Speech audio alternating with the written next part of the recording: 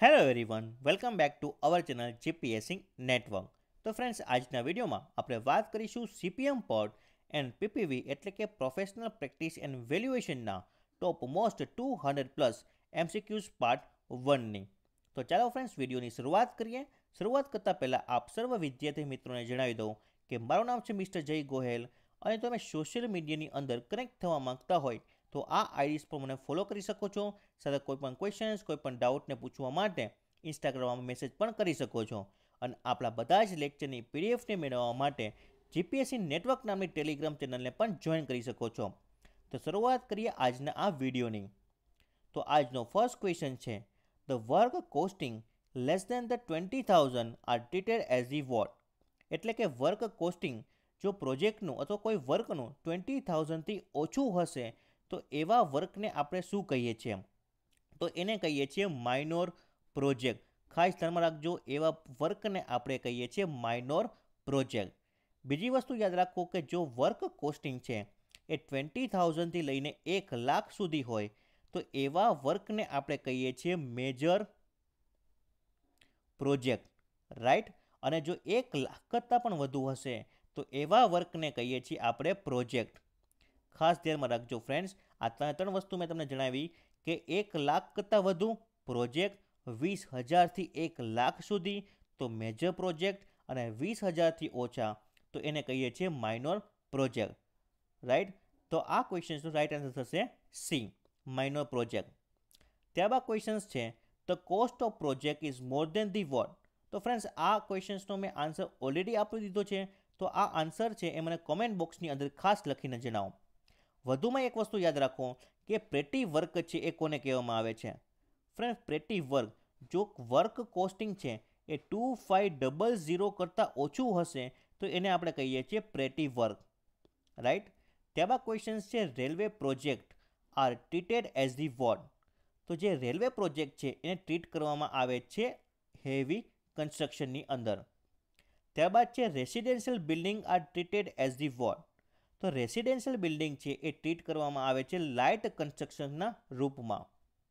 ત્યારબાદ છે, power station are generally treated as the vote. તો પાવર સ્ટેશન છે એને આપણે ટ્રીટ કરીએ છીએ industrial કન્સ્ટ્રક્શનમાં.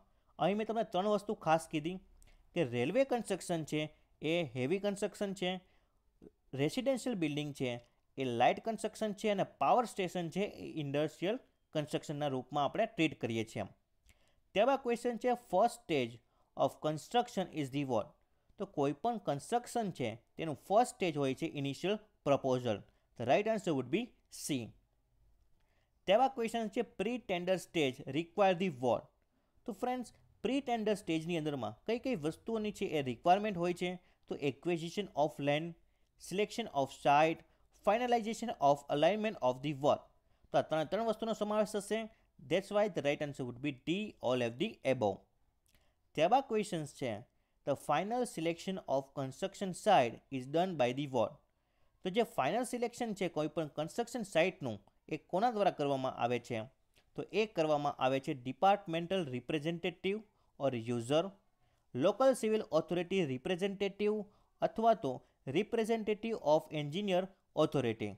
Right answer would B D, all of the above. ત્યારબાદ ક્વેશ્ચન છે, construction term mean the vote. જે કન્સ્ટ્રક્શન ટીમની અંદર કયા કયા લોકોનો સમાવેશ થશે? તો ફ્રેન્ડ્સ, એન્જિનિયર, આર્કિટેક્ચર અને ઓનર, આ ત્રણ લોકોનો સમાવેશ થશે. The right answer would B D, all of the above. ત્યારબાદ ક્વેશ્ચન છે, four execution of project contractor is the vote.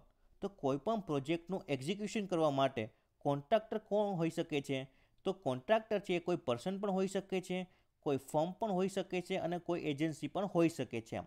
That's why the right answer would B D, all of the above.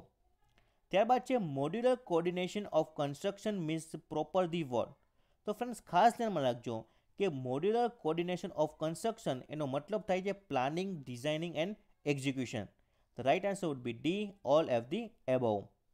ત્યારબાદ છે, the golden rule for the procurement of construction stone suggest the vote.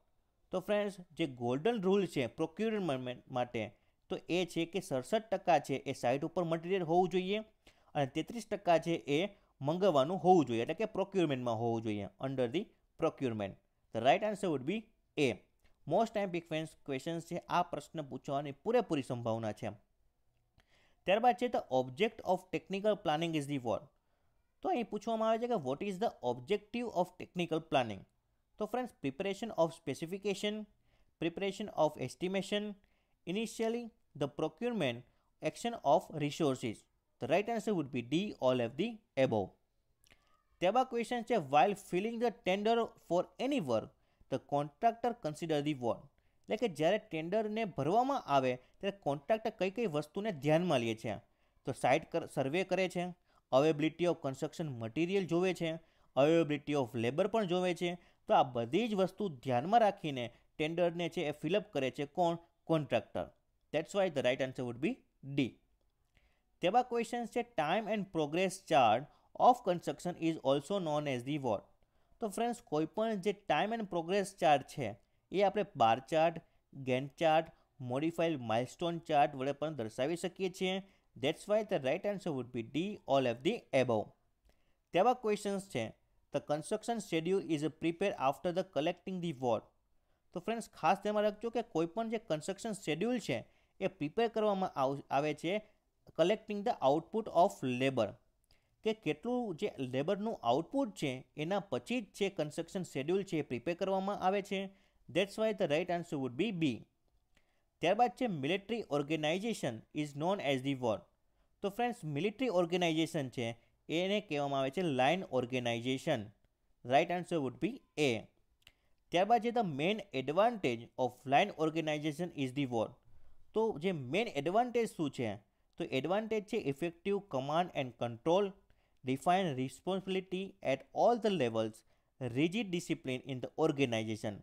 The right answer would be D, all of the above. ત્યારબાદ ક્વેશ્ચન્સની આપણે વાત કરીએ તો the main disadvantage of line organisation is the vote. આપણે હમણાં main advantage જોયા, હવે line ઓર્ગેનાઇઝેશનના આપણે ડિસએડવાન્ટેજ જોઈ લઈએ. તો ડિસએડવાન્ટેજની અંદરમાં સમાવેશ થશે rigid structure, extra ordinary delay in communication, top level execution over the work.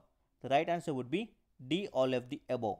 તો ફ્રેન્ડ્સ, તમારા ડિસએડવાન્ટેજ શું છે, એડવાન્ટેજ શું છે, લાઇન ઓર્ગેનાઇઝેશનના આ બંને વસ્તુ ખાસ યાદ રાખવાની છે.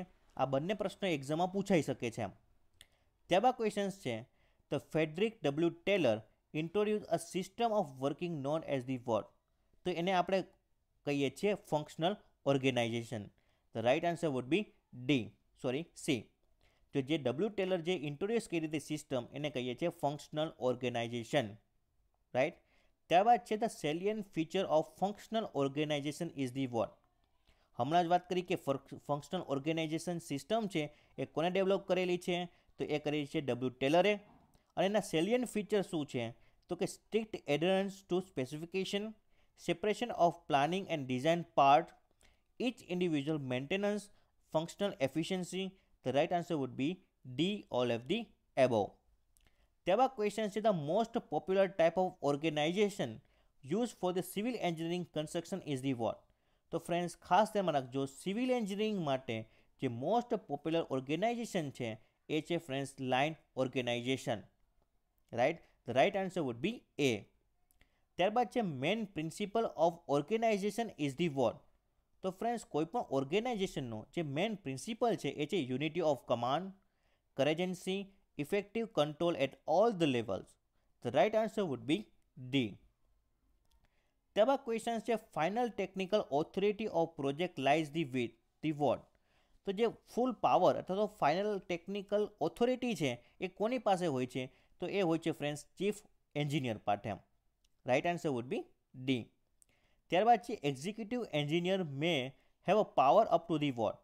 તો ફ્રેન્ડ્સ, તમને એક જે ક્રોનોલોજીકલ જે ઓર્ડર છે એને ખાસ ધ્યાનમાં રાખવાનું છે કે જે અસિસ્ટન્ટ એન્જિનિયર છે એટલે કે આપણે કહીએ છીએ એઈ પાસે સૌથી ઓછો પાવર હશે, અબાઉટ 25,000 આસપાસ.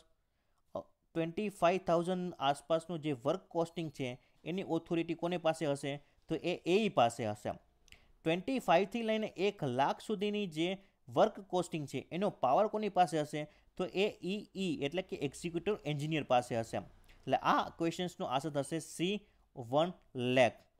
ત્યારબાદ આવશે સુપ્રિન્ટેન્ડિવ એન્જિનિયર એટલે કે એસી પાસે હશે 5,00,000 સુધીનો પાવર 5 લાખથી ઓછી જે વર્ક કોસ્ટિંગ હશે એનો પાવર કોની પાસે હશે? એનો પાવર હશે એસી એટલે કે સુપ્રિન્ટેન્ડન્ટ એન્જિનિયર પાસે. અને ફૂલ પાવર એ હશે કોની પાસે? ચીફ એન્જિનિયર પાસે. ખાસ ધ્યાનમાં રાખજો, ચીફ એન્જિનિયર પાસે ફૂલ પાવર હશે. ત્યારબાદ ક્વેશ્ચન્સની વાત કરીએ તો overall in charge of organisation at the site responsible for the execution of the work is the vote?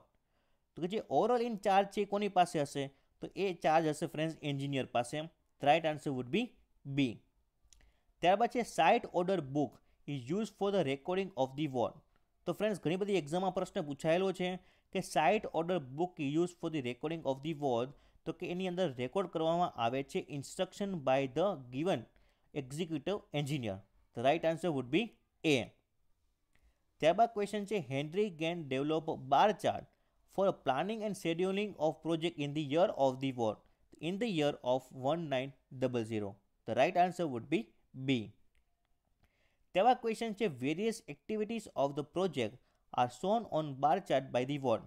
તો જે વેરિયસ એક્ટિવિટી છે બાર ચાર્ટની અંદર એ દર્શાવવામાં આવે છે horizontal લાઇન્સમાં. That's why the right answer would be બી. ત્યારબાદ છે for the supply of material four concrete formwork reinforcing and placing of concrete, removal of a formwork and curing of concrete, number of bar required on the bar chart is the what? તો friends મેં તમને simple question છે કે ફોર્મવર્ક છે એ કોઈ પણ column અથવા તો જે કોન્ક્રીટ છે એ કેટલા દિવસમાં આપણે રિમૂવ કરી શકીએ છીએ બાર ચાર્ટમાં? તો 1 દિવસમાં. બરાબર. રાઇટ આન્સર વુડ બી એ. તો ફ્રેન્ડ્સ આ હતો આજનો આપણો વિડીયો. આઈ હોપ કે આ વિડીયો તમને પસંદ આવ્યો હશે. પસંદ આવ્યો હોય તો વધુમાં વધુ લોકો સાથે શેર કરો, લાઇક કરો, સબસ્ક્રાઇબ કરી દો આપણી ચેનલને, જેથી કરીને વધુ લોકો છે જોડાય તો આપણને મોટિવેશન મળે વધુને વધુ વિડીયો બનાવવા માટે. Thank you for watching this video guys.